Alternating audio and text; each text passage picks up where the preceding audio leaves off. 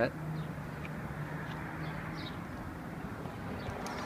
We just picked up little Slick, that's his name, Slick the corn snake, from our vet's office, and he got a clean bill of health.